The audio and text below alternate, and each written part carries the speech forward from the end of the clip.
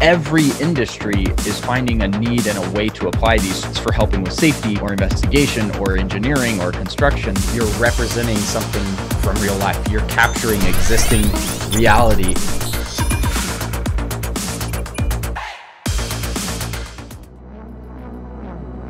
In 2004-ish, I saw VDC, Virtual Design and Construction. It was just a turning point for me. I saw it and I was like, I need to do that. I think we'll see a heightened awareness around the importance of survey and control. Well, if I put enough information into this model, we can get a whole bunch out of it. Like, that becomes our plan. Do NFTs start to influence the way that we do contracts? Can we use this technology to make the job site just as safe as the office? The concept of blockchain and having a public ledger, like, I could see that being very valuable on a project, but there's like a cultural shift and a mindset shift that everybody's gonna have to have. That's what's really exciting about like where things are at right now, is that we're really starting to mature in what we can do with the information, and you're starting to see different perspectives of how to solve our problems. All right, welcome to the Reality Capture Network. Today we're excited to have Josh with us from DPR. So welcome, Josh. Honored to be here. So, normally we like to start these by digging into the background of our guest a little bit so people get to know you, really before we get to the technology piece. So would love to just spend a few minutes talking about you and your background, where you grew up, and we'll kind of get to the journey of getting into the industry. Yeah, it's kind of a long story, so I'll try to summarize. I've been in the industry for 21 years now. A little while. So yeah, it's crazy to say that at this point. I feel too young to be able to say that. But I kind of fell into it. I was really interested in school in CAD and computer-aided drafting. And I always had a fascination for technology. Like, my dad was more or less like handyman builder kind of guy. My mom was a teacher, and my grandfather was really into technology. And I got exposed to like really early versions of Windows and things like that, and used to play old like games on their DOS computer and all this kind of stuff. With the big discs, with the big square. Oh yeah, the big floppy disks and the whole deal. And some of that was even old back then. Yeah. But just the idea of technology and like what it could do for business and industry and like all that kind of stuff. I wasn't really there, obviously when I was a kid, but then I also had a passion for drawing. So like those two things kind of collided with AutoCAD, like learning AutoCAD in high school, and I just kind of took to that. I ended up not going to college. I went for a little while. And at the time, I just really didn't know what I was going for. That sounds normal. Yeah, right? And it was just a weird time. It was like 2001. I was in school when 9/11 happened. And so there was a lot, everybody was questioning what they were doing at that point. Not unlike the Great Resignation that's happening right now. I just kind of decided that wasn't what I wanted to do. I had a couple other, odd jobs here and there. Like, I've had some really weird jobs. Like, I was a machinist, like, apprentice for a little while. I cleaned machines and, did that for a little bit. I worked at like plastic injection mold shops. So I got some really interesting like exposure there to some CAD CAM stuff and precision machining and stuff like that. I worked at a drill bit manufacturing company in the engineering department, and it was kind of interesting. Like, we made drill bits from steel. And I never really knew how to build a drill bit. So I had to learn how those were made, and then tell people how to make them based on what order we were getting and who it was for and all this kind of stuff. And it was a really interesting gig in some aspects, and I was trying to bring it to CAD. Like we were literally copying and pasting plans. Oh, wow. And I was like, I can do this all in CAD, and we can have like really, nice drawings and all this kind of stuff. And when I was working there, I kind of fell into construction in a way. Like, I met a guy that ended up hiring me at what's now Lend-Lease. Yep. And just kind of one of those things where we met by chance. He needed somebody on a project that, he could that kind of knew how to build stuff, that could sort of like, be part of the team. It was a really small team. Yeah. Out in the middle of nowhere. It was out in Blythe. Oh, Blythe. Yeah. So they were like, hey, we need somebody to go out to this project. And, it was kind of a crazy situation. Like, new job, drive out to, 3-4 hours away in the middle of week, nowhere, stay there and just like work. Yeah.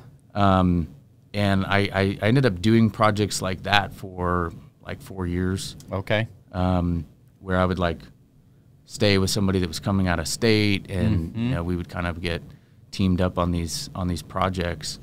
So I was like a project engineer for like 4 years, and that kind of got me a taste of what the industry was like right before the digital transformation. Yeah. If that makes sense. Yeah. Like, right. So like that first project, we were faxing RFIs. Yeah. Right. I look back on it now, and I'm like, it's so bizarre, Yeah. to like be faxing and, seeing the introduction of Blackberries and stuff like that. And like, wait, what's faxing again? Exactly. It's like, it's just, I do talk to people about it every once in a while, and they're like, what's that? It's yeah. Like, well, it's before we had really email. But, so it's kind of cool that I kind of had that foundation where I got to see like what the way that we did it before, before we had email, before we had, IMs and Zooms and all this kind of stuff. But I've always been interested in, changing that. Like the next, I always fantasize about what does it look like next? Yeah. I kind of got to be part of that. So like in 2004-ish, I saw my first introduction to VDC, Virtual Design and Construction. And I can remember where I was sitting, what it looks like, Yep. What I was looking at. I remember how they described it. And it was just a turning point for me. Yeah. I saw it and I was like, I need to do that. And that sparked a journey that really, is probably never going to end. But I spent 14, 15 years in VDC because of that moment. To my knowledge, and I'm not from the construction side, but obviously we all are familiar with the term now of VDC and BIM and digital, all of that. But 2004 sounds pretty early for the term early. VDC. It wasn't called that.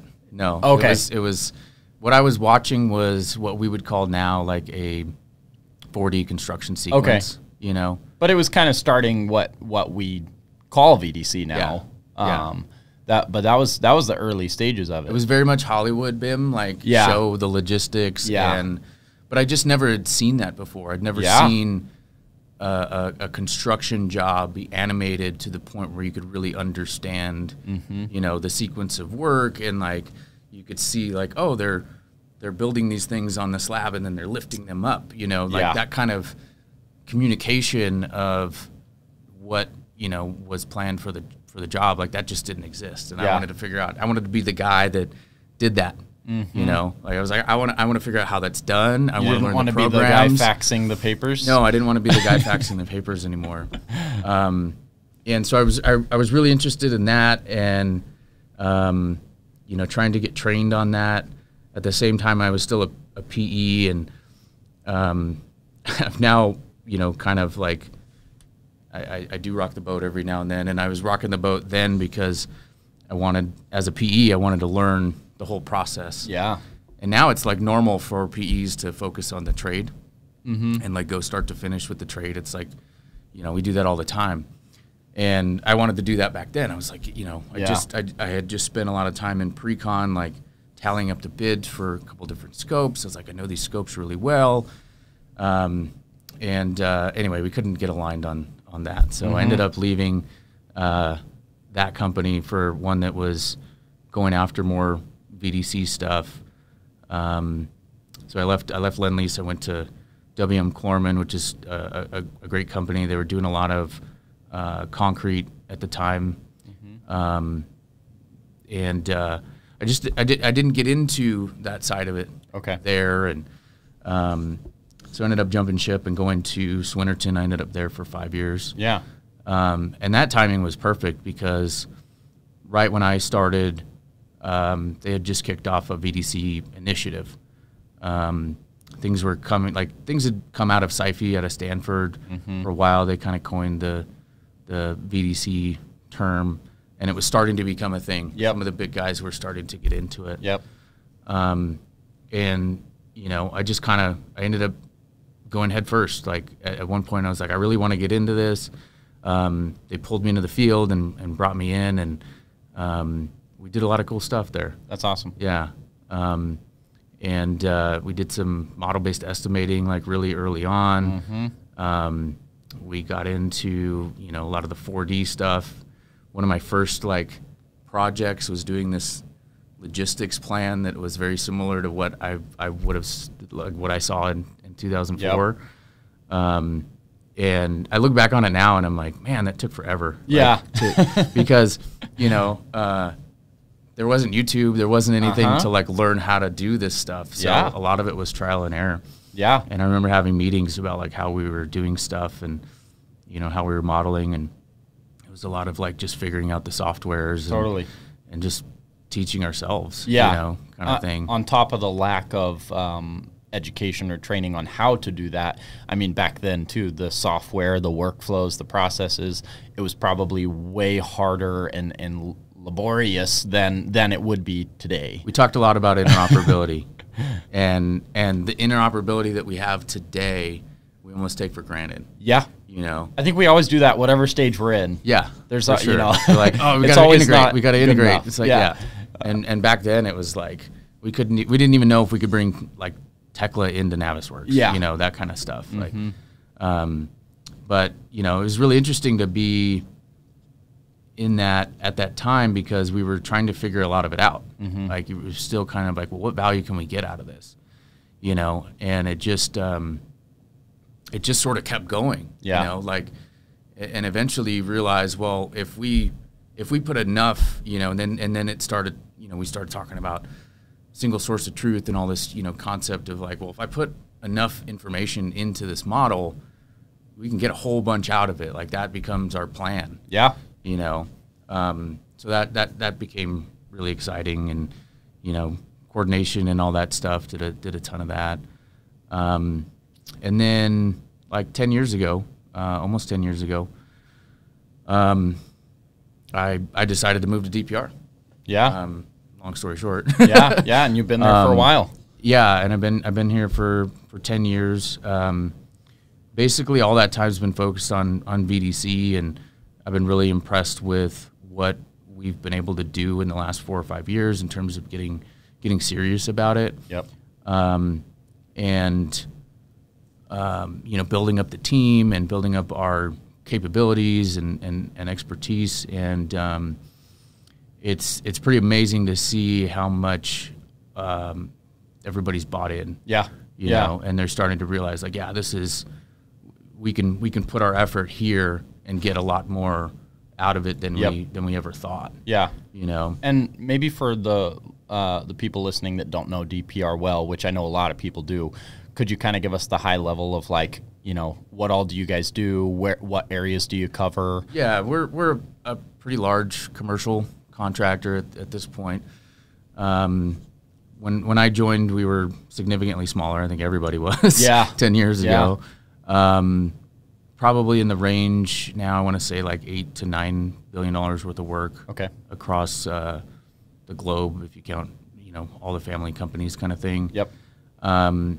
We specialize in like what we call higher tech jobs, or more technical work. Yeah. Right. So we typically stay in certain core markets that are a little bit more technical jobs, like Sure. life science, higher education, which ends up being science buildings and research facilities and Yeah. things like that.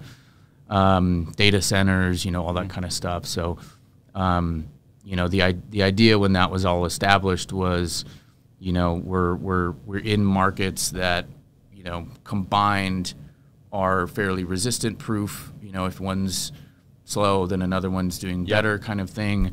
And then it also builds up a resume of people that, work within these niches. Yep. So we're not going from building a car dealership to building a hospital Yeah. and trying to use the same Yeah. people, kind of thing.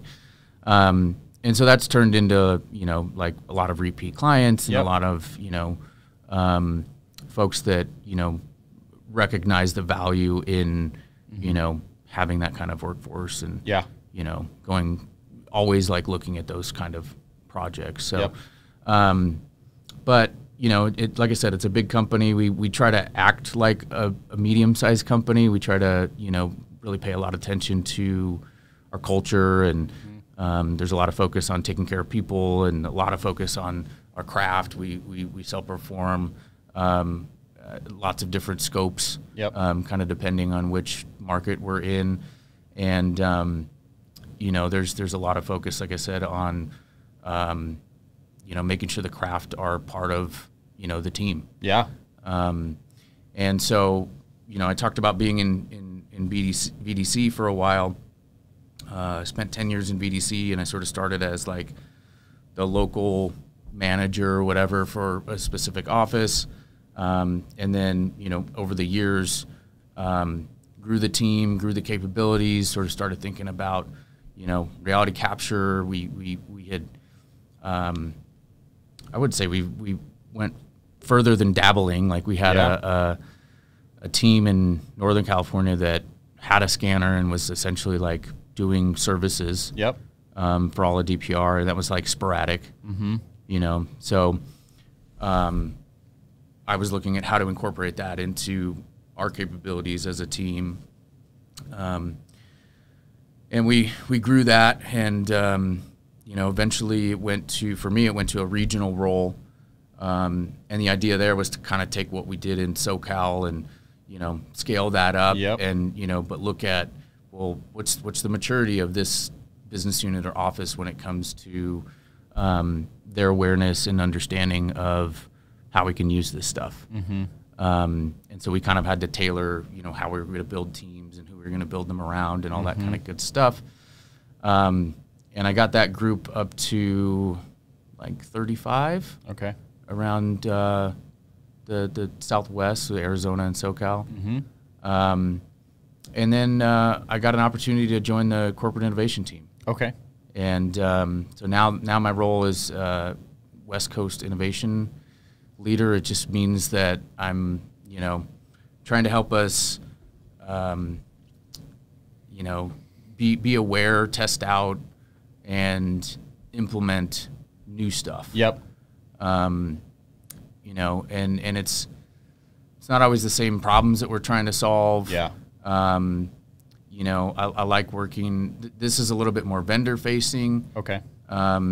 So there's a little bit more like, okay, what solutions are out there? Yeah. And what problems do we have? And, how can we devise and like plan out and experiment to test that out? Like we're constantly piloting stuff. Yeah. Which is awesome. Yeah, it is. And it allows our teams, like the cool thing about it is that it's not the innovation folks doing it. Like I look at it as almost like safety. Like everybody's an innovator, everybody's responsible for innovation, right? In the same way that everybody's, responsible for safety. And my job is just sort of like, okay, here's the process. Here's how we do this. Like, here's like, I'm going to help determine whether or not we should test something out. Like I have a lot of history and there's a lot of information that we have database wise, like on stuff that we have done. And so people will be like, well, you know, I have this problem on this job, or I really want to test this out. And our job is to sort of help them go through the process and determine, like, all right, what are we trying to find out? Like, what is the solution promising, and can we prove that value proposition? Yeah, that's awesome. So what would be, you know, obviously you guys probably are like you said, you're doing different pilots, different problems. What's like a problem right now? You know, I'm sure you guys probably talk through, like, you know, what are some things that we want to try to address, or, you know, what are some things you're working on at the moment? Yeah, a lot. So, you know, having the background in VDC and, you know, doing a lot with our what we call field tech, which is basically our reality capture and field engineering thing. Not unlike what you guys are doing here at Nexus. Yep. There's bringing that to the table. I kind of get, you know, some things that fall into those categories. So personally, I'm looking at augmented reality. I'm keeping a tab on VR. I'm very interested in new scanners that are coming out. We've done a lot of great work when it comes to reality capture. We've stayed with, like, the terrestrial scanners for the most part. We've done quite a bit with drones and photogrammetry and a whole bunch of stuff there. But we haven't really got big into, like, the mobile scanners and things like that. We kind of went straight to, you know, the more precise and you know, broadly able to use equipment kind of thing. So now it's kind of like, well, you know, how can we supplement that? There's a certain part of, you know, or use cases that we're not really covering when it comes to the terrestrial scanners. So I'm really interested in, you know, the wearables and things like that have, you know, we're kind of sitting on for a little while. You know, we actually invested in an early company that was doing some of it. And I just think, like, the timing wasn't quite right in some ways. You know, we weren't quite as well versed in, like, what you can do with a point cloud and, you know, all that kind of stuff. So it's like, well, it doesn't really matter if we can get one faster. You know.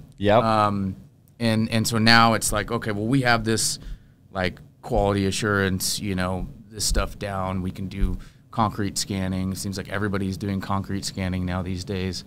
And so it's like, well, what about other jobs? What about the TIs and things like that, you know, we don't usually have a lot of time. You know, maybe we don't need the precision of, you know, a Focus 3D or an RTC or something like that. So, you know, I'm really interested in, like, the Naviz VLX, for example. You know, GeoSlam's probably set to come out with something new here soon. So I think, you know, the processing and a lot of that technology's come to a point where now we can collect data a lot faster, process it a lot faster. So I'm looking at a lot of that stuff. I'm also looking at how to empower folks that want to innovate. You know, and I think, like,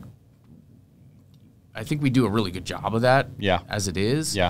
But I think that awareness around what people can actually do. And you know, so we're in this weird spot where we're trying to, like, focus a little bit more on those challenges. So you asked, like, what challenges are you trying to tackle? Right now, one of the challenges is, like, understanding our challenges. Right? So, you know, the whole industry is talking about being data driven, you know, and all this kind of stuff. And so we're trying to shift a little bit from, you know, like, finding a solution and trying to fit that to a problem that we know we have. And sort of flip that. And go, okay, well, what problems do we have? What problems do we need to solve? and then can we make a specific strategic effort to like solve that? Yeah. And I really like that, because if we can align on the challenges that we have and the results because of those challenges, then everybody will sort of understand the downstream business impacts of those challenges. Yep. And now we can all rally around like, let's figure out that issue and solve that. Yeah. One thing I think you're, I think we've been on the same path on is, like you mentioned, you guys kind of looked at like wearables, and you were looking at some stuff early and it wasn't quite there, and you're not fully in the mobile stuff yet. You kind of went with the terrestrial, and I'd say we've been on that same path, and it's something that I talked about this in our kickoff episode, where a lot of people ask like, what's the new thing you're working on, or what's the new technology you want to see? And I'm like, I just want to see more people use what's already here and actually do it well, you know, because so many people do run out and buy the newest gear, and they get one of each scanner, and they, it's like we need to educate more people on how to properly collect data and how to make sure the accuracy is where it needs to be for a certain job, or what's the benefit of the terrestrial versus the nav is, or the geoslam or a drone, or and the educating of how to implement those before like worrying about what's new and next, getting to the point that now that stuff is working so smooth and you can start to expand into those other use cases is a really cool spot to be. So I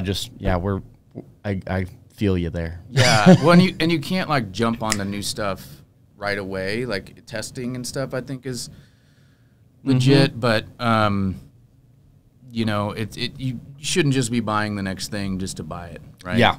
One of the things that I think that we did well is that we dabbled in it a little bit, and then from my perspective, I was like, well, I know I want to buy a scanner, but I don't know which one. So let's figure out what we're going to use that for. And so I found, like, locally, I found an opportunity to leverage the scanner for something that we were already doing, which was floor flatness. Yep. And so I dove heads deep into understanding what needed to happen in order to do that. And there wasn't that many barriers other than just understanding, like, how to collect the data and how can we get a good report and how can we, convince folks that, or show them, I shouldn't say convince, but, show them that it was accurate enough, right?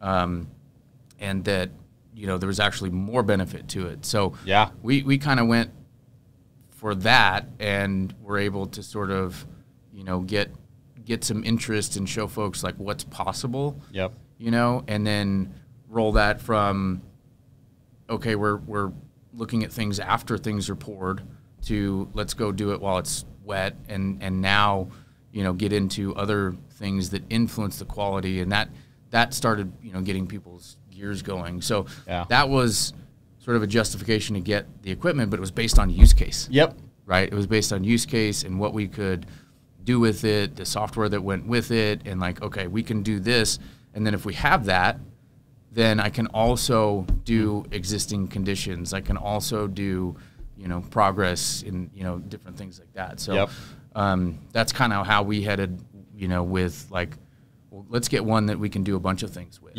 Right? Rather than specific, like, oh, scan to BIM, all we need is a BOK or something like that. We went with something that we could use like across the board, and it's grown quite a bit since then, but Can you think back to any major headaches or anything that you ran into that you share something specific job or workflow or something that you well, I mean, when it's part of the like having it internally, there's a little bit of like, well, we if we add scope, like, it's no big deal, just kind of just go do it, kind of thing. And we were trying to run it a little bit more like an internal, project or business kind of thing, and, have, track the accounting and stuff like that. So when we got hit with changes, like, that was a big challenge. But some of the challenges has been,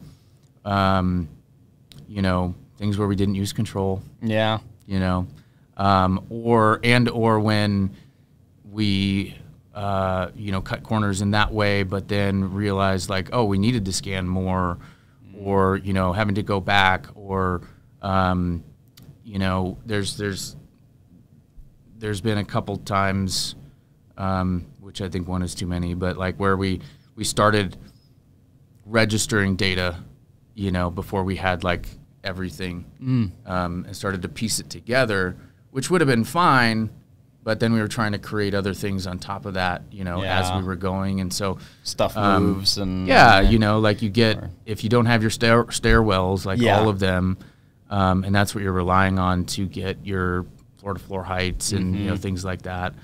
So I think we've had, you know, probably the same struggles as most other you know, companies that have dabbled into it.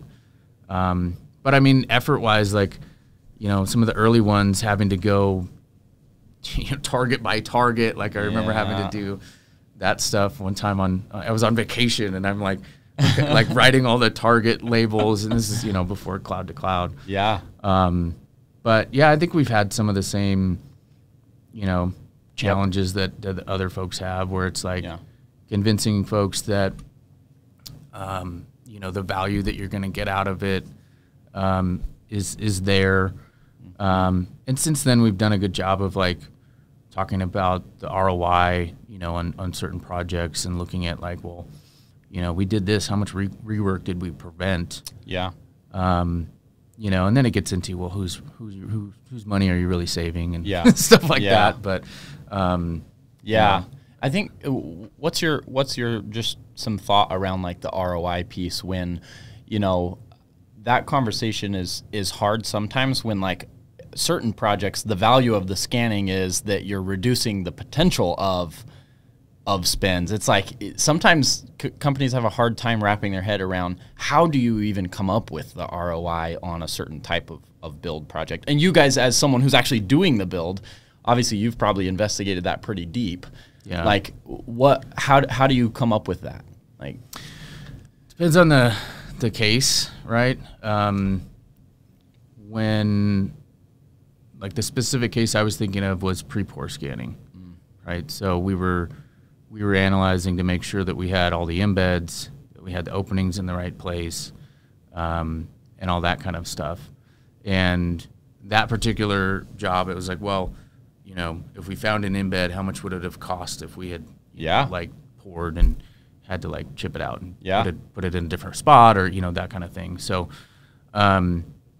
when it comes to like tenant improvement, existing condition stuff, I think it's harder to talk about how much you prevented. Yeah.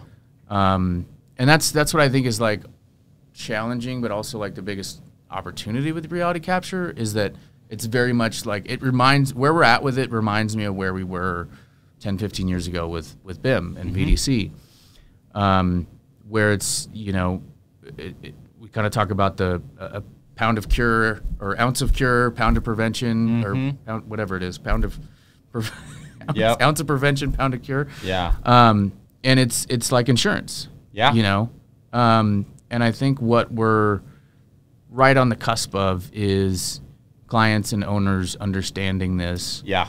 And starting to put standards together, starting to put requirements, and that, you know, that was, from my perspective anyway, with VDC, that was when things started to take off. Yeah. Right. That's when the wave sort of starts to break, and it's like, okay, it's go time. Yeah.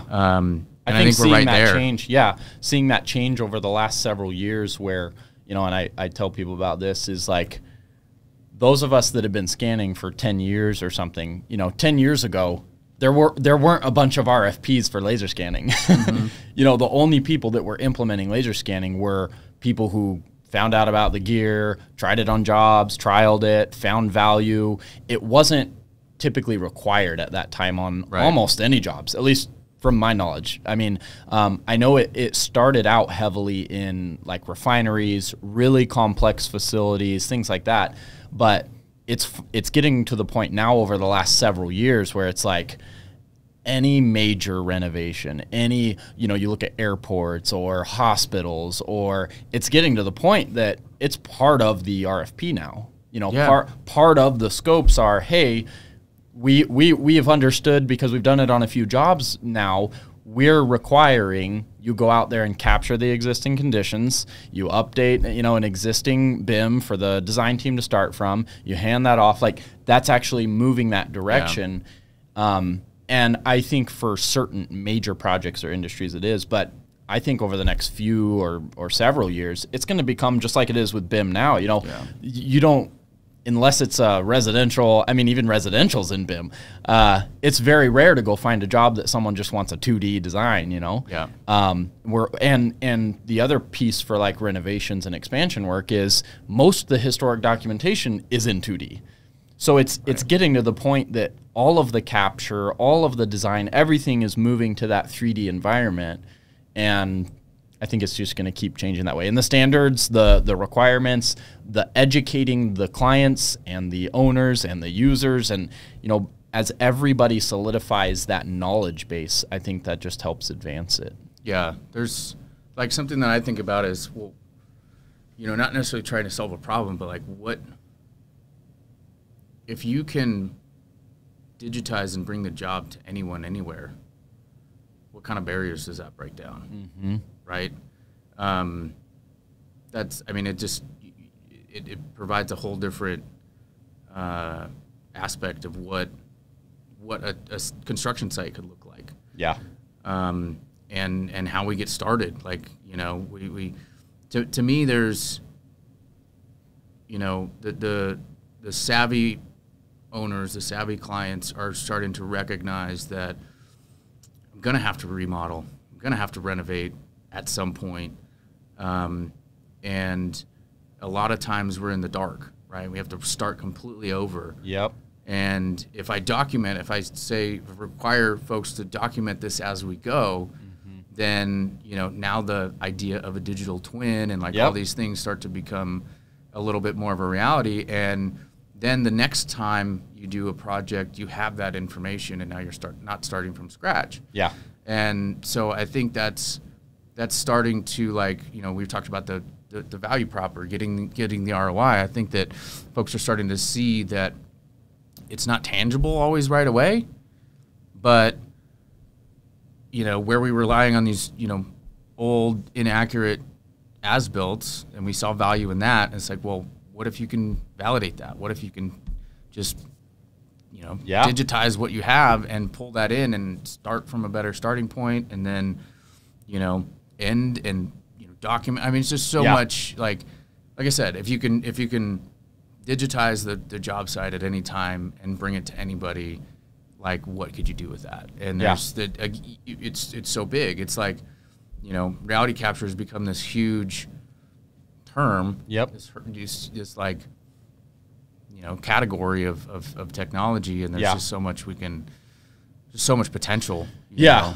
And you know, I think originally when the term reality capture started coming around, like, I think initially it was a term for laser scanning maybe, but I feel like it's morphed into really everything to do with bringing a physical space into digital. Yeah. That's what I at least see it as, is like, if it has to do with digitizing a physical asset or a physical site, whether it be by scanning, drone, photo documentation, the idea of starting to merge those physical and digital, that's what I see reality capture as to me. And I think that idea of, you know, you mentioned the digital twin piece, right? Obviously, that's a big word that there's like 174 definitions for, depending on who you ask. You know, and I think what you talked about is more what I see as the foundation for digital twin. You know, some people are posting and talking about, like, hey, we can come, you know, make a photo mesh of your site, and now you have a real digital twin. I'm like, that's just a 3D mesh. That's just a model. Like, to me, digital twin is that digital replica of your physical site with more the information than just a 3D model. Yeah. But the benefits that come, like you said, is if owners start to realize the value in BIM, the value in scanning, there's a whole nother level of value by keeping those updated. Right. By, we see clients getting to the point where instead of just scan, model, design, build, throw it away, and start over later, it's like, okay, we actually have 3 phases of scanning. We have scan the existing building. Okay, now we're going to design, we're going to do this renovation. We're going to scan during construction and do photo documentation for the QC against the design and make sure we reduce change orders and, the BIM coordination piece with all that data. And then once everything's done, we're going to scan again and update that model so you have a real model of exactly how the site sits now. Yeah. And then there's the whole other step of, okay, can we push that to facilities maintenance and to safety planning and, other uses for it? To me, that's like the idea of digital twin is keeping that accurate, updated model that if you need information, you can go in and pull it and you know that it's correct. Right. And then the piece of the additional information behind it, maybe linking in for that facilities piece or something. But yeah, and that's why it's been so exciting for me, because as BIM VDC focused person for a while, to me that's the plan. Like, you need to put in, we talk a lot at DPR about planning it right, and it's like we need to put information into how we're building it, and that's always been the model for me.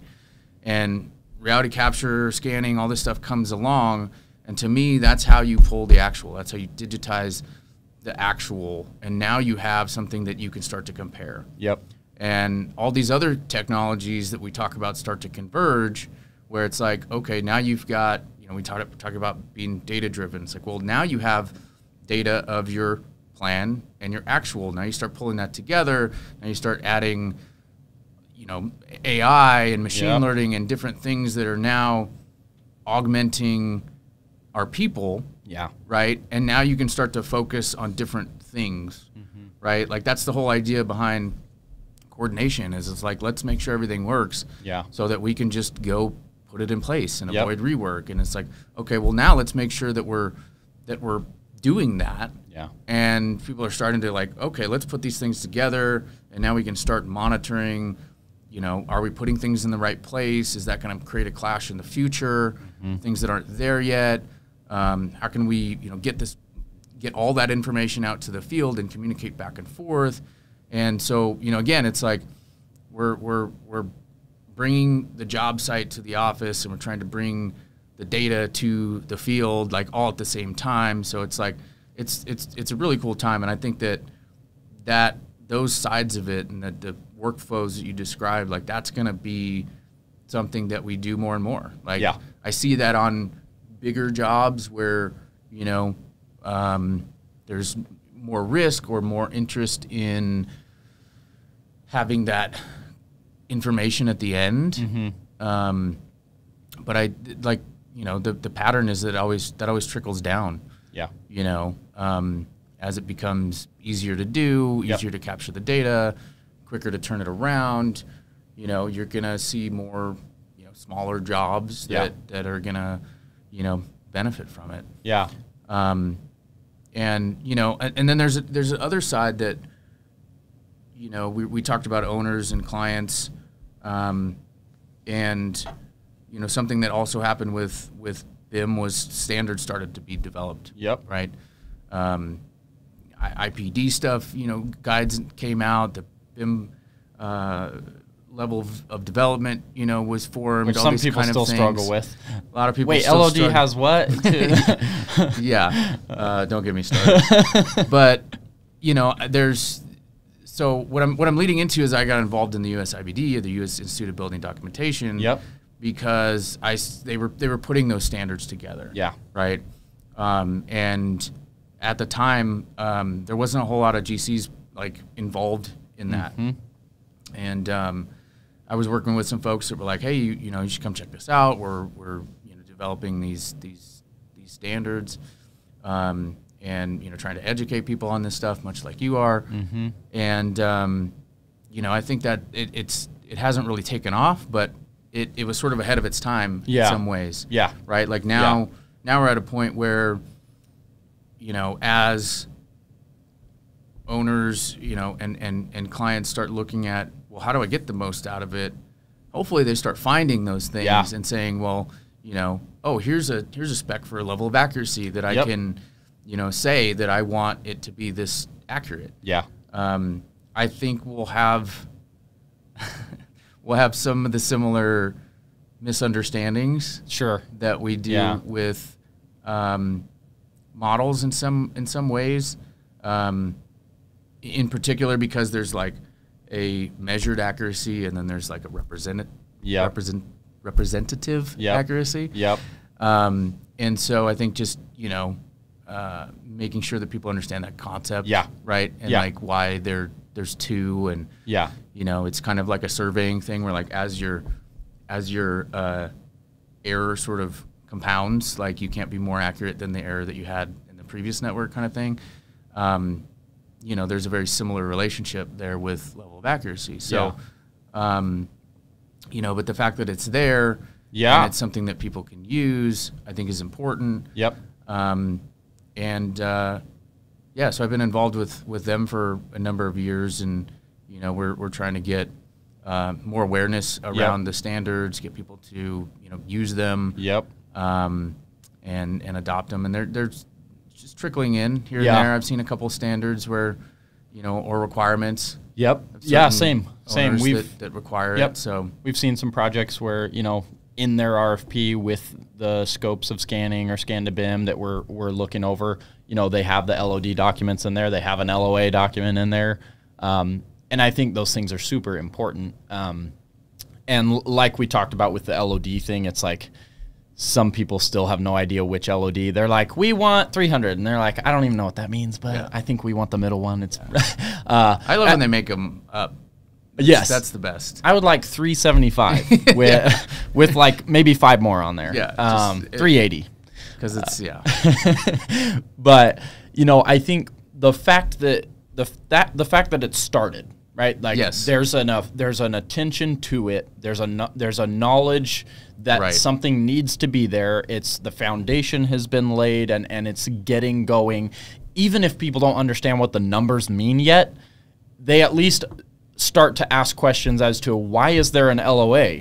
Well, what type of scanner should we be asking for in the RFP for this type of work? Because that's the piece that I'm really trying to focus on educating as well, is there's not been very many resources out there to help understand, okay, why would I hire someone to come do this project with a Matterport or a Navis or a GeoSlam or a Leica or if you're someone purchasing to do the services, right? Why would I spend $3,000 or $15,000 or $150,000? Like some people don't put the attention into it to really understand the differences in those. And I think historically our industry has had quite a bit of hurt from those of us who didn't have any training or education, right? Everyone that got into this early bought whatever scanner they ended up getting sold and tried it out on jobs and, you know, had worked through that process of how do I integrate control? How accurate is this data really? You know, what's the registration report really telling me? You know, all of those things have been worked through painfully for the last 10 years. Some of it is still there though, you know, and I think there's still a lack of education for the fact that this is becoming more widely adopted. I think there's a lot of companies that are just now buying a scanner. And there's companies like we've talked about that we've been really deep into a certain scanner, but now we're like, okay, how do we integrate mobile or handheld and then making sure we understand how do we properly control those? How do we properly keep them accurate enough for the use case that they have? And so I think the continued education on all levels, to the people that are actually getting the gear and doing the service, to the company hiring the service, to the end owner knowing what they're paying for, I think the continued education and standardization of that whole process is so important because the more we do there and the better we do in helping people do it properly, it just helps the industry because we start to reduce the amount of those headaches of, most of us that have been scanning a long time, we've talked to a company about scanning and they're like, oh, I tried that 5 years ago and, it came out terrible. It's not good enough for what we need. But really the answer is, okay, well, it was probably early. It was someone who didn't know the process yet. The technology is amazing. And that's why I still answer that question about what's next of, I don't care about what's next. I just want to make this whole ecosystem that exists. It's great technology. There's a lot available. I just want to make all of that work better and create those standards like you talked about of how can a company plug and play all the different technology that exists now into a workflow that solves what they want to do for a project. Right, because if you don't have that somewhat established, what's next doesn't really matter because you can't really, it doesn't really fit. Yeah. Right? So, yeah, and we kind of struggle with that within our own ecosystem, if you will. Like, okay, we have a lot of stuff. Like, okay, well, what would that do for us? Like, you know, does it reduce our capture time or turnaround time? You know, but what am I sacrificing from that? And you know, what use cases are we limited to? And so, but I agree that like having that foundation of like the pull from the clients, the standards being developed, the industry, you know, pushing it and finding more value at all levels. I mean, I see trade partners doing it. I see GCs doing it. You know, obviously there's service providers, whether they're popping up and they're just doing scanning or doing you know, survey and so it feels like we're right on the cusp of all this, you know, taking off. And now, you know, it's like, okay, maybe people will start to understand like different tools, different jobs. Like scanners aren't created equal, just the same way, like, you know, every couple of years the camera, you know, gets upgraded or, you know, like you're going to use a DSLR versus, you know, an iPhone for certain things, like depending on what you want to do with it. But you're not going to carry the DSLR in your pocket, you know. Right, right. So the phone still has a good, you know, that's what has to start happening with this technology is I think most people look at all of the capture devices and they just look for either a cheaper option or a higher quality. And I think there's so many options now that it has to start being, okay, we need to start at the result and work our way backwards to tell you what your workflow and what your equipment should be. Where a lot of people are still in that mindset of, you know, I've heard clients where it's like, oh, you know, this bid went to this person because they were, you know, $8,000. The other competitors were 20 and 40. That immediately should make you stop and go, wait, why is that one so much cheaper? Why is it so much lower? You know, because again, you have to know why it's cheaper or which unit is being used. You know, for construction work, if you're going to do floor flatness reports, how are you integrating control or a process that you make sure your data's sitting flat? Because what happens if you do a floor flatness report and your data's tilted? How flat, you know, is your report going to be? Well, then what happens if someone goes and tries to fix it based on a report that's not accurate? Or if you use a photogrammetry unit that the data is just like an average as opposed to actually hitting points on the ground, or there's so many pieces there that people don't know. I mean, I don't even know the answers to all of them. We don't. We have to continue to dig into those, and that's where I want to continue to make educational material on explaining that process and working with the vendors, working with people who are hands-on trialing and using it in different applications. Is the industry as a whole needs more understanding of how those processes really work to make sure that it's just the right workflow. Yeah, there's an interesting aspect of, let's just say, laser scanning in particular that I don't think everybody sort of grasps right away. That, you know, you talked about one of the phases being like during construction, right? And what I find really interesting about laser scanning and some of the other things is that if you have like a cadence or you have like a specific thing that you're going for, that you're going to scan for, just the act of bringing the scanner and doing that one thing opens up a whole bunch of doors for different types of analysis, for quality control, or so.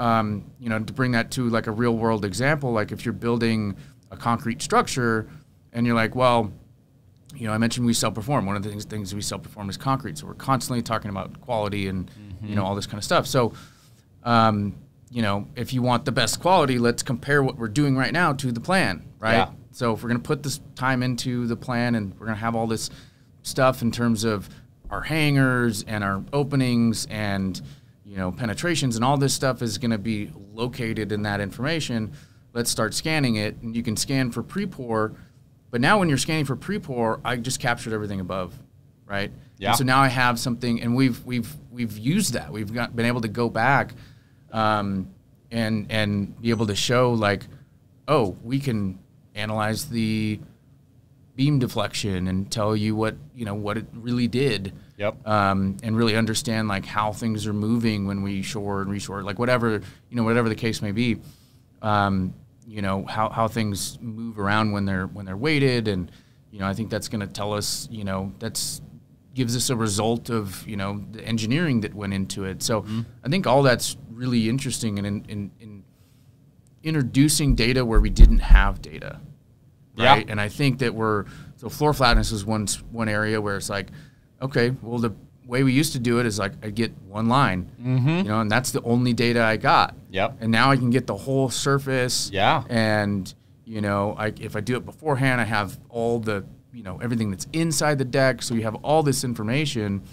And just like with developing a model, like, you can get a whole bunch of different stuff out of it. Yeah.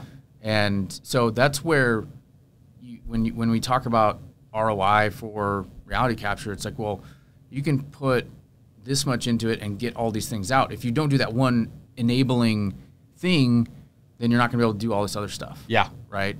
And it's like, the more you do with the data, the more you actually get return out of it. So that's another thing that I think is really interesting about it, is that, you know, it tends to be like I said, you know, sort of the more you put into it, in a way where you sort of reach this, like, critical mass of, like, if I do all this stuff, then I can do a whole bunch of additional things that just having that one scan, or, you know, inserting one mobilization here allows us to do all these, you know, other things, or have information to go back on. Like, that kind of thing is you know, it's really important, and it's really impactful. Yeah. Yeah, I think that's probably something most people that get into scanning start to realize is, like, okay, we got into it for a specific use, but then you get this data and you're like, oh my gosh, we have, you know, it's funny, people who don't know scanning yet, they're like, hey, I know you came out and scanned the floor, but did you get the beams that are right next to the floor? You're like, dude, it captures everything. Yeah. You're like, you know, that's what you start to realize with this data is the different uses. And that's, like you said, the value of all of the different uses. You know, even for not even just like on a specific job like that, but just when you even start to talk about the digital twin piece or an overall facility or building, it's like, you guys need evacuation plans. You're looking to try to push into VR. You want to start moving into smart buildings where you have wayfinding. Like, there's all of these things that long-term where we start seeing this technology go by integrating 3D, capturing a model that's accurate. You know, you can start doing a lot more than just what the initial use case was. Yeah. So, you know, I think the idea of, like I mentioned, you know, just the continued expansion and use of the existing tools.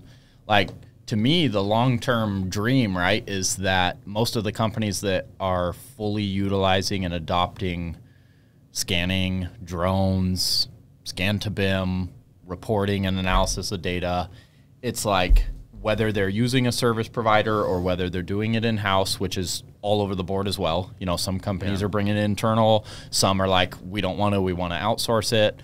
I think the dream is that most projects end up using all of the technologies. Like, you know, you've got the backpacks and the handhelds that are mobile, that are fast. A lot of companies will end up, I think, using something very quick like that, even on a pre-walk.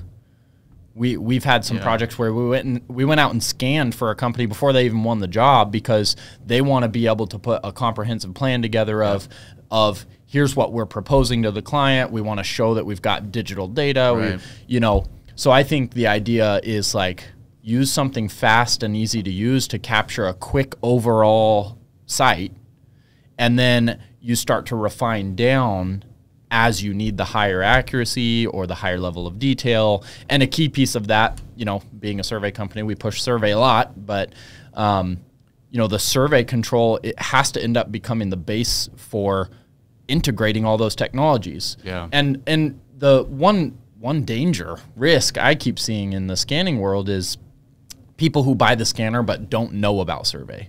Yeah. Like we have done way too many projects to understand that when you start going linear, you start going up multiple levels, you get into complex sites, no matter what scanner you have, the survey control piece is what can help global accuracies stay there on a job. As well as the things like we talked about with like the levelness of the floor or the building, or I know how these water bottles are like shaking. You know, so I see the future being on most job sites that survey control gets established on or around a site and a building. You end up hitting it with drone for like an entire project limits. You end up walking it with something mobile to get interiors and facades. And then as you get into higher accuracy needs, you integrate the terrestrial. I have seen that on a couple jobs where it's like fully utilizing and maximizing some of the existing tech. And that is ideal. Yeah. Because why spend the extra time and cost using the highest grade system for the exterior where you just kind of want to know, you know, rough information? Yeah. Like but I think the terrestrial, which is why both of us talked about, that's where we started, because it's the most diverse. Like you can use the terrestrial for almost everything. You can use it for the outside site. You can use it above ceiling, which is actually one of those that mobile's more difficult.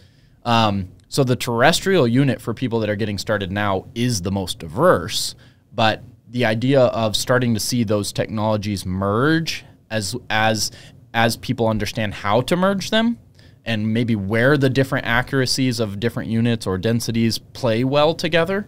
I think that's kind of the next step is, again, not a brand new crazy technology, but how do we start really maximizing projects and the growth of the industry by mixing all of them that exist?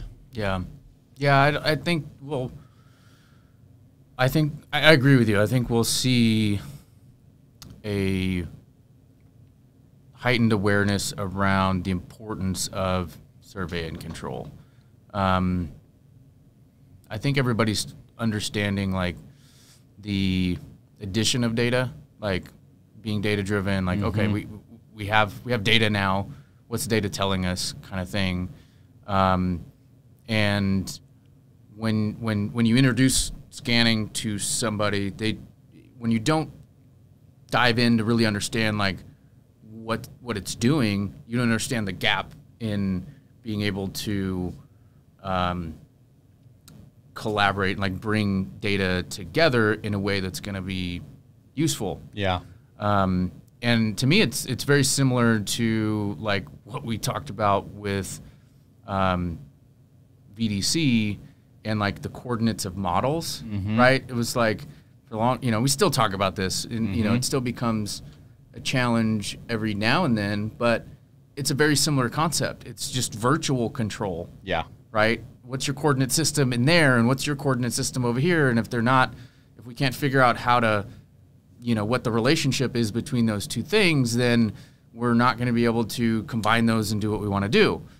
And now we're doing the same thing. We're just talking about the real world and digitizing the real world and making sure that we're telling the computers that are dumber than people think that this is where this goes. Yeah. Right? So we're not going to get around that. No. Like I think that on a long enough timeline, some of the technologies for localizing the data will eventually be integrated. Yeah. But I question whether or not we'll have the accuracy to, you know, do things without any control kind of thing. Yeah. But I think just generally people or at least what I'm seeing is that there's more awareness into just the importance of control. Yeah. Period. Yeah. Like forget reality capture for a second. Yeah. Everything you build is going to be based off of your control. Yeah. You know, the accuracy of that network, like, literally determines where you put stuff. Yep. From day one. Yep. So when we start to understand that and then realize, oh, well, to do this thing, it's really important to have that as well. Now I think we'll start to see like a little bit more focus on a little bit more like, oh, okay, that is important. I actually disagree with you on the doing everything. Yeah. Right. I don't think that. I saw that with VDC too. I always used to get asked, what jobs have we done everything on? And I'm like, none. Yeah. But they're looking for like, oh, we did this job, you know, we did this, we did. Well, there's like a menu, right? It's like, okay, if I'm going to do a model, like, we should always do coordination. Like, that's just you know, the design process is iterative and we're looking at it from a different perspective. Like, you know, that's a whole nother thing that I think eventually we could get away from that kind of stuff. But, you know, that's a reimagination of how everything's done. Yeah. And I think it's possible. But, you know, just because we have a model doesn't mean we're going to do model-based estimating. Doesn't mean we're going to do visual planning and have a sequence. And, you know, it doesn't mean that we're going to have full-blown shop drawings out of that model. Like, so if you look at, like, everything that we can do, you know, if you look at the Penn State guide, you know, for VDC is like 25 different you know, uses. So the practicality of doing all those things, and again, I draw an analogy between VDC and reality capture. We're at a stage where it's like, if you break down, and we've kind of done this, where if you break down situations, use cases, and like objectives, and then the different technology you can use, like it's not going to make sense to use everything on every job. I think that we can start to think more strategically about what makes sense to get, like, if we're going for a specific value of supporting the coordination process, validating the existing conditions, documenting our progress, looking at quality control, you know, that kind of thing. So, and again, you do one thing or you do a few things and it enables a lot of stuff. Yeah. But everything, I think, is too much, right? Like we get to a point where it's like you're gonna go past the value that you really want. But I think that every job could incorporate reality capture? Yeah. Yeah. If you look at the broad spectrum, like if you go just to 360 photos, like that's a form of reality capture. Do I think every project should have that? Absolutely. Yeah. If for just the sake of having pictures on plans and having context about when those pictures were taken and what's there, and we've gotten a ton of value out of that. Yeah. But I think that we'll see us trying to put together like a map for each job, like a plan for each job to say, you know, just like we do with VDC, there's all these use cases. Like, okay, well, what is this job's challenges, or what are this job's aspirations? What does this team want to get out of this? What does the owner want to get out of it? And work all those things back to, okay, well, today we need to set control. Yep. And tomorrow we need to scan, and we need this level of accuracy. So because we're gonna do this later on. And so that's the kind of thinking that we need, you know, to go through. And I don't think we'll see a lot of jobs that are like using, you know, a mobile scanner, a terrestrial scanner, you know, LiDAR, flying on a drone, and 360 photos. Like, that'll happen, and that's happening today, of course. But, you know, there's going to be jobs where, you know, we don't need all that stuff, right? So, totally.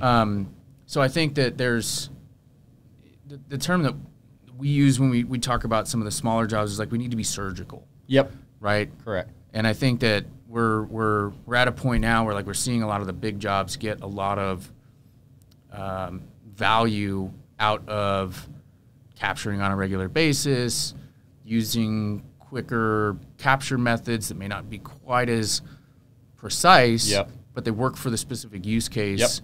And so I think we'll see more of that. I think we'll see more capture. On a long enough timeline, I think we're going to see some sort of passive capture. Mm-hmm. Yeah. I think I mentioned the digital twin, the big buzzword right now, but, like, you know, it kind of goes back to that that question I contemplate of what if we can bring the job to anybody at any time? Well, like if you have a digital twin of the current construction progress or project, you could literally bring anybody to it. It just depends on how often you're capturing data and how old that information is. Yep.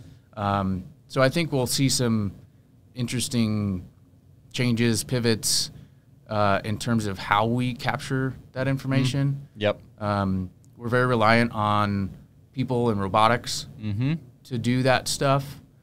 And I wonder what would happen if we didn't have to move cameras around and things like that. Yeah. That's something I've never really talked about a lot either, but you know, I've actually had a couple inquiries on something like that. You know, mostly not for like a full building or something, but from starting at something like volumetrics, right? Or like a stockpile. Hey, is there some way for you to like continuously scan and tell us, you know, what the volume is? You know, can you just install something here? And it kind of gets your mind thinking about that. And then there's the piece on even like buildings and interiors. Obviously, we've all seen the Spot robot dog with the scanners on it. And, you know, I don't think there's very many people fully utilizing it yet. And I don't think it's quite there, but I think it gets us down that path of like, here's the introduction to, you could put a scanner on a dog, have it programmed to know the floor plan of the already mapped building, and at night it's going to go walk it and recapture the progress with images and scans. And now we're not reliant on, okay, well, what's the cost for someone to come out? Are you available in the next 2 weeks? And it doesn't sound crazy because half the people have a Roomba that's vacuuming their house, and doing a lot of the same stuff, making its own floor plan, avoiding stuff. And that kind of goes back to what you were saying about, well, what's, you know, people ask what the next big thing is. It's like, it's probably already here in some ways. We just haven't figured out how to really capitalize on what it is. Right. So, you know, I think reality capture, like I've said, is kind of like the next wave of things that are going to, you know, revolutionize construction. But I had my first demo of a scanner in 2009. Right? And it was like, okay, well, this is cool, but, you know, at the time we didn't really know what to do with it. It was pretty cost prohibitive. And, you know, it was kind of like, well, we weren't doing enough as an industry with models to really understand that, like, okay, now I have plan versus actual. Right? And, you know, the timing wasn't there. It took like 15 minutes to do a single scan, and it wasn't very good, and all that kind of good stuff. But, you know, it's moving quite quickly. I had a thought, and I forgot. Oh, what I also find interesting about where things are going is what people aren't talking about right now. So I don't hear a lot about blockchain. Or NFTs. Or we're going there. Like metaverse. Like and metaverse and like all this and a lot of this stuff is like new. We haven't figured out where it goes. So, you know, generative design still feels really new. And so, you know, I'm trying to be more aware of what people talk about the next big thing. Well, what if like we're talking about things that are happening like right now. And I think these things are early, especially in construction, and we don't really know what to do with them yet. I mean, you know me, I have ideas, but you know, I think that it start to change things. Like you know, the concept of blockchain and having you know, like a public ledger. Like I could see that being very valuable on a project. But there's like a cultural shift and a mindset shift that everybody's going to have to like have everything sort of transparent. It's very IPD environment like situation. And you know, so I wonder where all that goes. And then, you know, do NFTs start to influence the way that we do contracts, and can we start to streamline that? And you know, so there's you know, I don't know if the mechanism will be, you know, the NFT, but like something where we're getting into digital. I wonder where those, what you know, what happens when those start to like legitimately come into the picture. Yeah. And I've heard some very interesting uses. I actually went to a small kind of private expo over on the East Coast just a couple months ago, and there was a presentation on the use of blockchain for contracts. And it, one thing I find interesting is it feels like there's our industry with like the construction engineering survey industry, and then there's like everyone else that yep. sees the big social media side and the podcasting and the influencers and there's not very many people that see both sides of that. And they don't, I bring up names of people I follow, like Gary Vaynerchuk and Lewis Howes and Joe Rogan and like Grant Cardone, these people where I've kind of watched them in real estate and social media and marketing and branding. And that's where I've learned a lot from. And those are the people that are talking about the blockchain and the NFTs and the value. And a lot of people that come from this construction, engineering, survey side, which I'm like, I find, and same, some of us are like caught in the middle of like aware of both sides, but a lot of people more heavy on the AEC and that operation side is like, they look at those as kind of like fluffy things. Like I don't even understand NFTs. It's like a picture and yet it's growing so fast into a multi-billion-dollar industry. Yeah. And people are selling things for millions of dollars. And you're like, what is this? What's going on?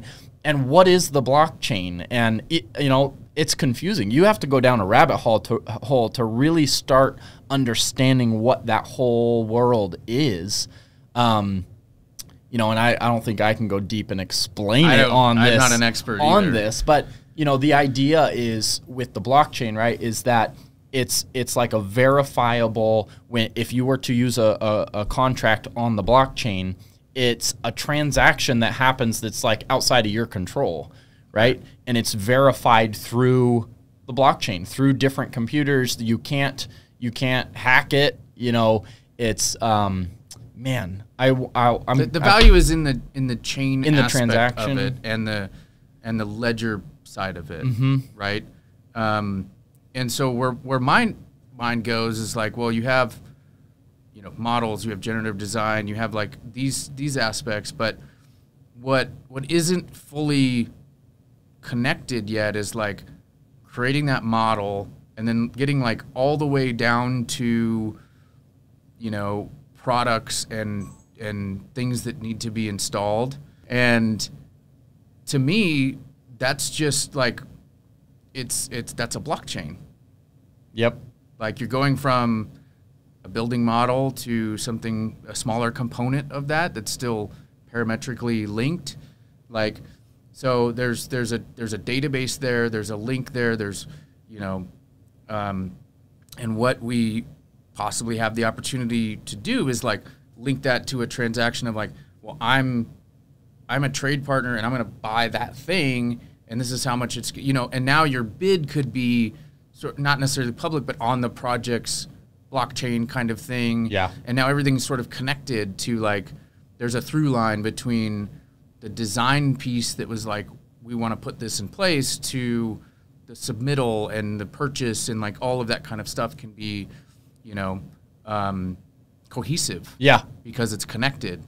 And so I just find that interesting that we've latched onto reality capture and AI in some aspects, and but there's these other things that are happening outside of AEC that we're sort of like, I don't know what we're gonna do with that yet. Let's kind of let them figure it out.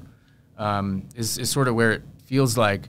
But I'm really interested in like, changing what the barriers are, or at least trying to influence that. And like I think IPD is a really good idea if you execute it well. You can have a project that doesn't have a lot of the same challenges that typical projects do, but it is a lot of effort. Right? Yeah. So, I just think it's something that's happening that could be very disruptive. and I don't know if we're ready for it. Yeah. You know, I mean, not that we would be, but like, you know, there's like a level of understanding for some of it. Yep. So anyway, you know, I just wonder where that goes, and I think there's, you know, we're constantly getting more and more data, right? So that means that we're gonna be doing things with data that we didn't think of. Yeah. Now, you know, 10 years from now, kind of thing. New tech, blockchain, NFTs, the metaverse piece. Oh yes, That's one that I'm actually very interested in talking about. So, you know, I feel like our industry is the builders of the metaverse. So until now, that's not really a term that's been being used. Yeah. And of course, with the announcement of metaverse, and now every big company's buying into it, looking into it, hiring people with metaverse titles, and everyone's trying to figure out what it actually is and means. Obviously, we've seen some big companies with name changes that, you know, are kind of pushing this idea of the future being way more digital. Yeah. You know, the videos that we see about it are like, hey, you're going to sit at home in your pajamas and put your headset on and be transported into, you know, a digital world, and you can play in there, you can work, you can. And I think that, I think some of that obviously is like, okay, is that really going to be the case? Is it? But what I like to think about and look at when it comes to metaverse is digitizing the physical world in a way that you can start mixing the physical and digital. Yeah. As well as like the AR piece of it. And I know there's been other videos out there too of like, hey, what if you're sitting in your home office and you put AR glasses on, and now you can see your colleagues that are working in the office like you're there. Right. Like, I do think that over the next several years, with the investment that's being put into metaverse and creating digital worlds, I think that we're going to see the advancement of AR glasses down to a point that they're more wearable, they're lightweight. Absolutely. I think we're going to see, we already know, I mean, we all know, there are major investments going on in increasing data and transfer speeds and data housing and processing, and that's one of the other ones, 5G. Yeah. How's that going to affect everything? I think it's going to get to the point that the AR pieces are there, the environments are being digitized, so it's not even just made-up gaming environments, but what happens when you have an airport that has a fully accurate digital twin model that is on a coordinate system, and you have people now wearing glasses that they can turn on AR, and you have digital advertisements as you're walking by stores. They can advertise to you digitally through glasses. Wayfinding. Instead of pulling out your phone and looking down at the ground, you just say, hey, whoever you are at that point. It's going to take you 7 minutes to walk to your gate. You better hustle. Yeah, and it's gonna pop up in your view, and it's gonna tell you your path, and it's gonna be like, turn right, your gate's over here. And I think it is gonna get to the point. That's what I picture as, where are we taking metaverse? It's, look, there are real applications of mixing that physical and digital, both from the AR side, the virtual reality side, the augmented reality side. But to me, our industry plays a huge role in that when it comes to those real world applications, because you can't do the wayfinding and the AR digital overlays while you're driving across billboards and whatever if you don't have accurate geospatial data. And it's the same reason Google's mapping streets, Facebook's mapping buildings. Like, you see everybody doing this data capture. How much data is sitting there ready to pull in and start utilizing for this? That's been being mapped for years. Yeah. And you see partnerships I mean, all of this stuff is public, so it's not like we can't talk about it. You know, Facebook and Matterport, Google and LiDAR on their cars. And there's been things going on that maybe has been behind the scenes.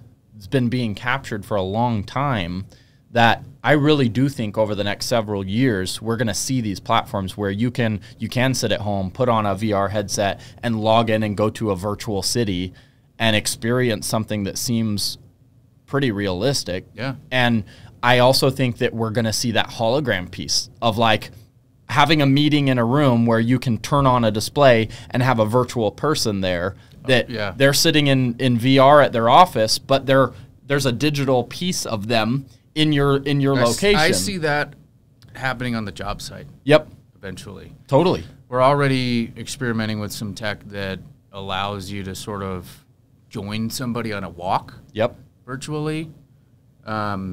So yeah, I completely agree with that. I think there's really interesting possibilities when it comes to creativity, right? So if you talk about merging and taking like some of the real world and digitizing it, you know, from a design standpoint, what I really saw that was neat about Matterport, for example, like you mentioned, is now, like, I looked at it at first from a real estate standpoint. Yeah. It's like, if I were a real estate agent, I would want to like buy one of those or like, you know, because I could, if I had 20 houses that I know are being sold, I could bring those to you as a client, right? And put you in them and now like get a short list from 20 down to 5, and now let's go see those in person. But now you talk about, you know, being able to sort of like digitize and bring it into, you know, a different space and sort of put yourself in there. I imagine stuff like, you know, an owner wants to build a property and you could like, designers could pre-make designs. Yep. And, you know, you could be like, well, I'm gonna build a spot, you know, I'm gonna build an office building here. Yep.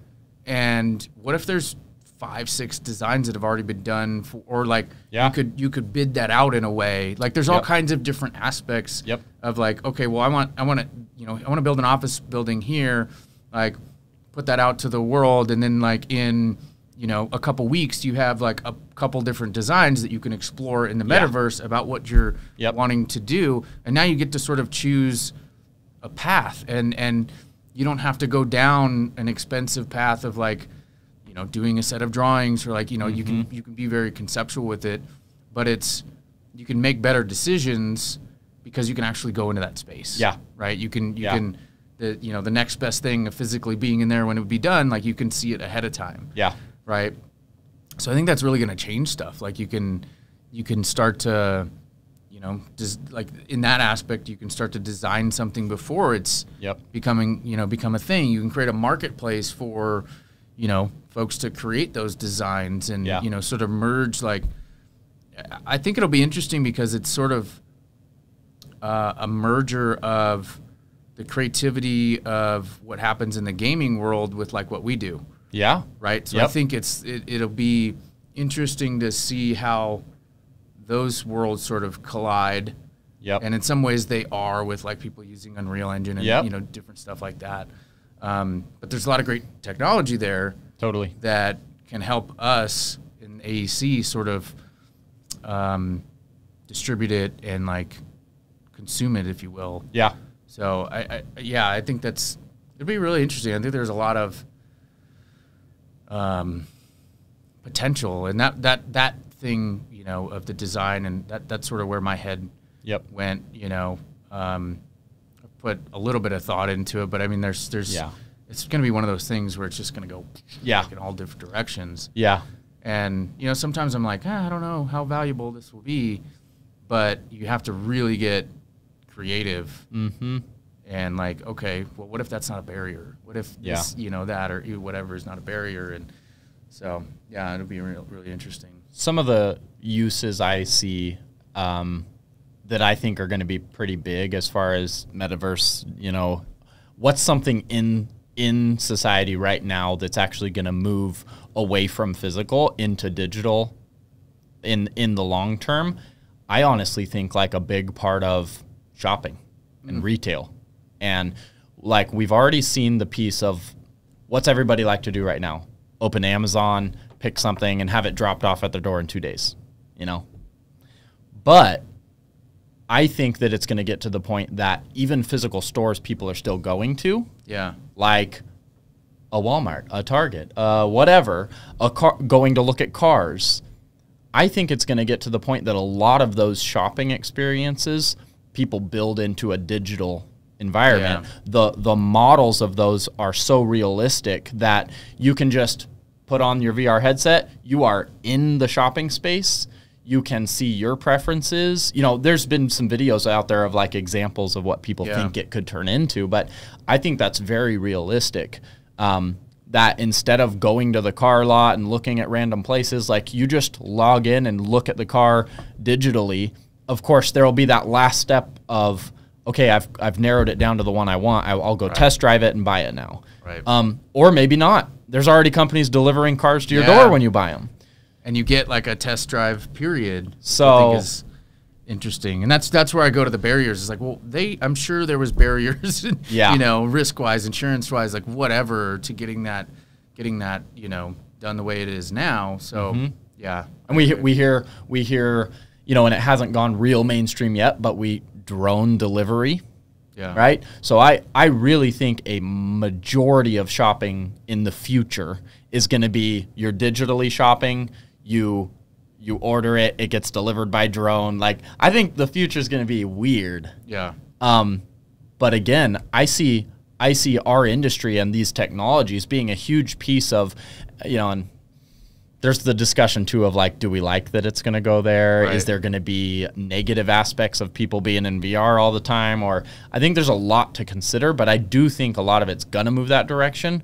And a lot of it has to do with digitally mapping stuff first and having access points and coordinates and digital models and the AR piece. So I just think that our industry doesn't see a lot of that in what people are talking about regarding metaverse, but I think that our industry has a lot to do with it. So I think these conversations are they're fun to talk about, at least seeing where some thoughts are, because it takes people that are being innovative and have that mindset to kind of cross the two of these for it to actually become reality. Yeah. Yeah.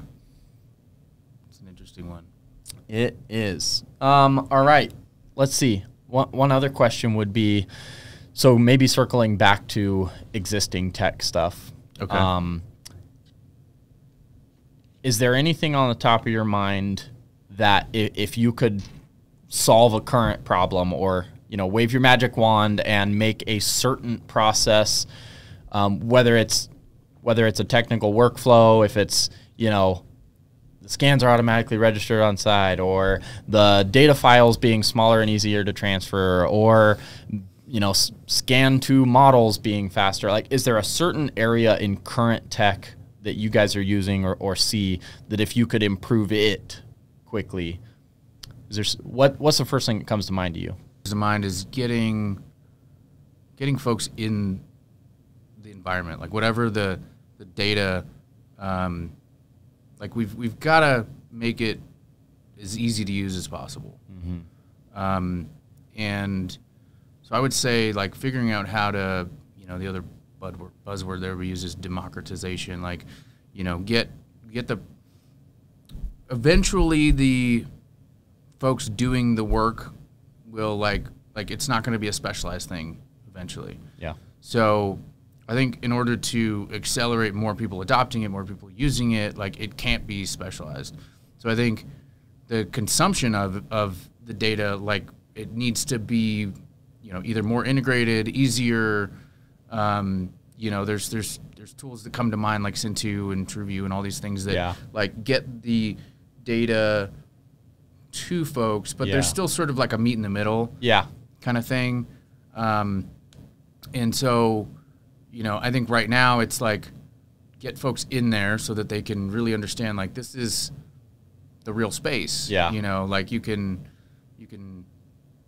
you know, virtually visit the real space if we have this capture. Yep. And I think along with that, the other side is like having folks that aren't specialists. You know, you mentioned some of the enabling technology of like field, you know, real-time registration, like all those kind of things. I think they're all already kind of down that route.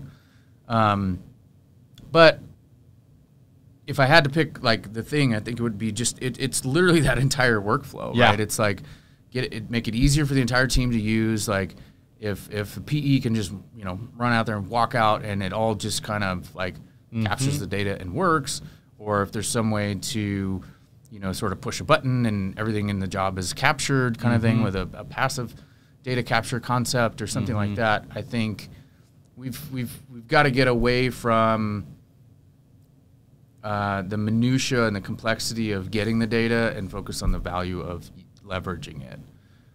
So like I said, the first thing to me is consuming it and understanding the value that people are going to get out of it. Like, getting them to understand, like, this is what you get.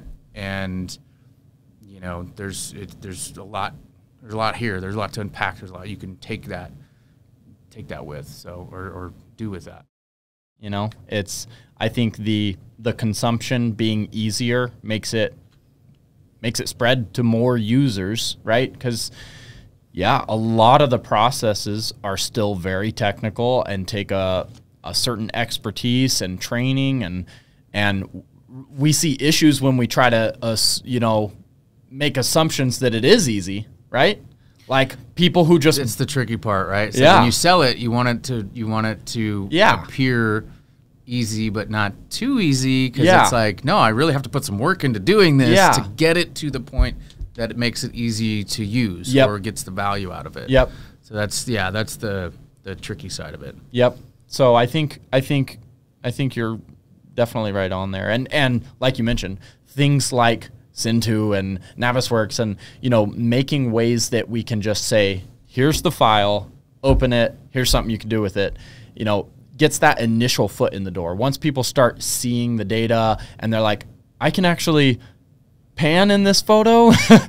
This isn't just a picture. I can measure. I can spin around. And measure. Like, oh my gosh, this is crazy. You're like, and that's the most simple part of what we did. Right. Like, we also have that in a full 3D, and you can slice a whole floor plan or create a section and look at the floor and the ceiling and the all levels. And I think getting that foot in the door sometimes with projects, people on the site that haven't yet used the data, it really launches things forward with that user and that team. Yeah.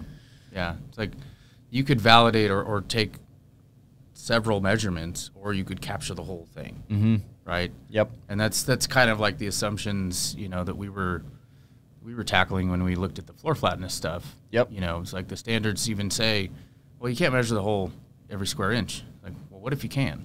Right. So that's where I start thinking about, well, what if this barrier is gone, or what if that's out of there, or what if everybody on the site is so well ingrained in using the model and the reality capture data that it's just second nature. Like, what happens then? Like, can a job be safer? Can we get to like no incidents? Like, can it be? Can we use this technology to make the job site just as safe as the office? Like, I think that's possible. We're a long way from that, but like that's where we should be going, right? How can we get this technology into other people's hands so that everybody can benefit? All the way down to the craft folks. That are putting stuff in place, like should have some of the information, depending whatever it is, but I tend to look big picture like that, and just how I see it, Well, I think that's why you've continued to increase your scope of focus, right? There's a lot of people that kind of stay stuck into what they're hands-on dealing with. And it takes certain personnel that have that bigger picture and want to, instead of hitting a barrier and saying, okay, well, this is all we can do. We can do this, we can deliver. Having that idea of, well, how do we get rid of the barrier and how do we innovate even more? That having that big picture is so important in driving within a big company and making that process seamless, as well as just improving the industry as a whole. Even the vendors, like all the people that are making the hardware and the software, and they need to hear from people like us that are doing that innovation and hitting the roadblocks in order for technology to improve because they understand it enough to make it, but being the actual users working on the project, hitting roadblocks and figuring out how to get past them, giving the feedback of how we got past them is what can then help the hardware and the software say, okay, let's figure out how to take it to that point, work around this roadblock, so now the user doesn't have to do that workaround. Yeah. It happens by itself. And I think that's where we see like the registration piece, right? Like we used to have to deal with all these targets. There was no cloud to cloud. And now there's a cloud to cloud. Well, now we're like, okay, what if instead of taking it back to the office and doing cloud to cloud, it can be stitching itself on site?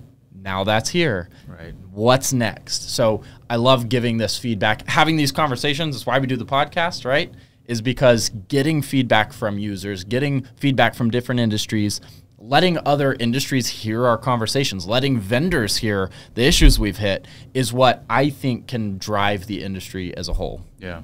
More conversations. I mean, that's what I like about my current role is that a lot of it is bringing our partners and our vendors together and sort of being a connector for the folks that are on our projects, testing things out, using it in a real world scenario. And then part of my job is to bring them back to the vendor and say, well, what did you get out of that? You know, like what suggestions would you have? Like, how could we make this more integrated into our whole ecosystem? And so there's definitely some influence, and they're all hungry for feedback, right? Which is great. So it's kind of cool to be able to bring folks that want to test things out and use it and get the value out of it, and then say, okay, well, you know, we'll get more value if you build this in, or you know, make this function this way. And so that's really fun. I like that aspect of it because, you know,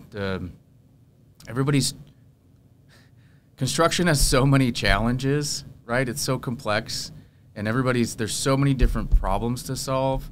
So it's really interesting to look at the tech space, the construction tech space, and see the different perspectives that people have on the challenges that we have, if that makes sense. So like, oh, well, you know, we know this is a problem, so we're going to do it this way, right? We're going to combine these technologies, or we're going to, you know, have you do this workflow, you know, this way, clash detection into VR and, you know, whatever. And then someone else looks at it completely differently, and they're like, well, if you grab this information and that information, you know, and so it's like, but a lot of it, you know, I do see some of it starting to converge, where it's like, a lot of people are tackling production tracking and progress monitoring and all these kind of things, but doing it in different ways. So that's what's really exciting about like where things are at right now, is that we're really starting to mature in what we can do with the information. And you started to see different perspectives of how to solve our problems. Yeah. So thanks for coming in today. It's good stuff. Thank you for having me. It was great having you. I'm sure this won't be the last time we see you. In fact, those listening are probably going to be able to expect to see you talk at our conference in October. I think that's probably going to be the case. Yeah. So we're gonna have you back. We're excited about it. So thanks for coming in. Thanks for having me. I really appreciate it.